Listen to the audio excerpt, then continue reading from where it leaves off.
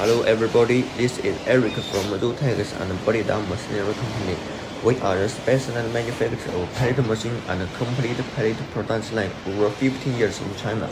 All our machines are independent design research and development, which leader of biomass pallet industry both in domestic China and all over the world.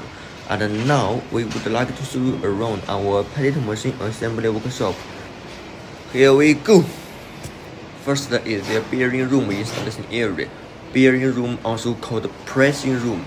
You can see here all are the finished installed bearing rooms. Here we design with a material driving knife, and also we adopt independent new design lock rollers. The roller seating can be more better, reduce fuel consumption, extended lifetime of the roller bearing, so that it can reduce the cost and increase efficiency. And all these bearing rooms are adopted cast steel, which is more strong enough, can keep more longer lifetime.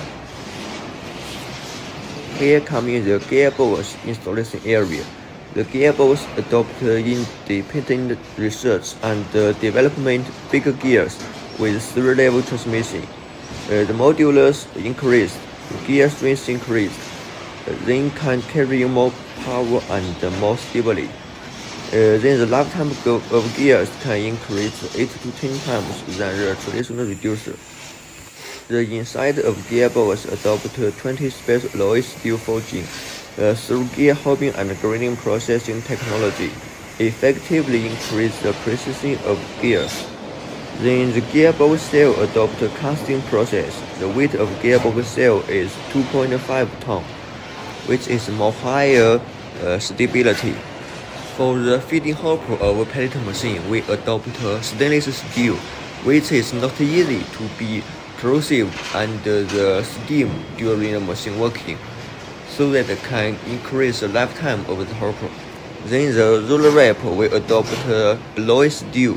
We will add the grease oil when install the roller assembly, so that it can keep the bearing lubricated and more easier to install the eccentric shaft. Maybe some other factory don't put the grease oil, just install the eccentric shaft into the roller assembly. Then it will be very easy to come out problem when the roller assembly working. And another important thing is the bearing heating process.